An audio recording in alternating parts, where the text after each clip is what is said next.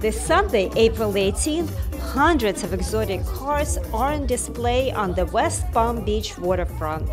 It's the grand finale of the 11th annual SuperCar Week show. Lamborghinis, Ferraris, Maseratis, muscle cars, and even military carriers are all in one place. Here's Howard Dean, one of the organizers of the event. My brother Neil London's the producer. I'm the director of Green Street, which is all electric cars, hybrids. Yeah, we kind of inherited this car show. We were the marketers, and then the city said, well, why don't you guys continue it? And so we opened it up as a free event with the city. But today we have some of our luxury and exotic classic cars here. This is a 73 Excalibur. We got it from a family in Boca. It was in the store. They had it for 30 years. Beautiful. Yeah. So it's still drivable, right? You can... Yeah, oh, it drives, yeah. It starts up. You want me to hear it? Want to hear it? I would love that.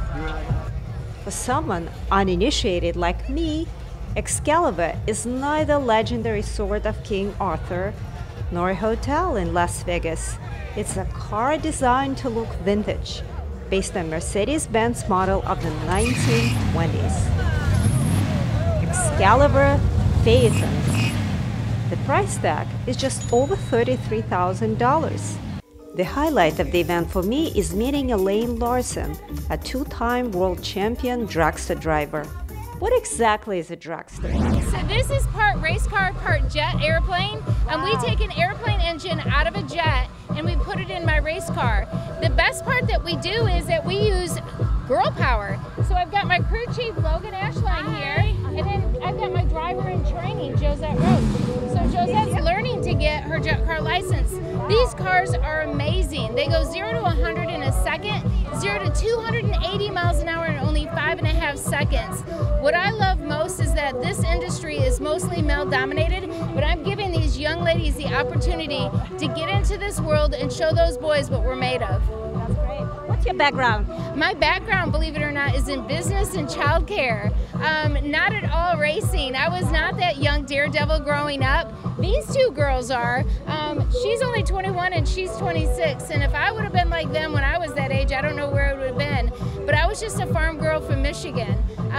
Born on a farm, raised up on a farm, but met my husband, and he gave me that inner confidence, and then I've just run with it. Now he doesn't know what to do with me. So how did you start racing?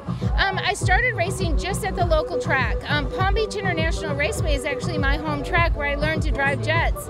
I started getting better and better and started wanting to go faster and faster, and so far my fastest speed is 336 miles an hour in only 6 seconds.